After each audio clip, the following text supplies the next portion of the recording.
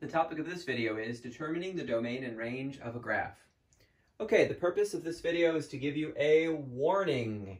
In the Pearson product, My Math Lab, for section 3.2, graphs of functions, you will be presented with relations that are functions and relations that are not functions when determining domain and range. To get the right answer for a relation that is not a function, simply select the button Not a Function over and over all the way to the end of the problem. You are not required to find the domain and range of relations that are not functions. Now, I feel professionally obligated to share the following information with you on this topic.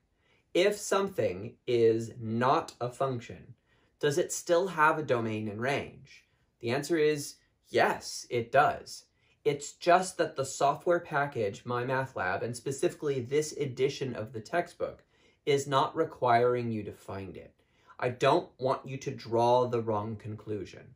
Whether a relation is or is not a function, it still has a domain and range.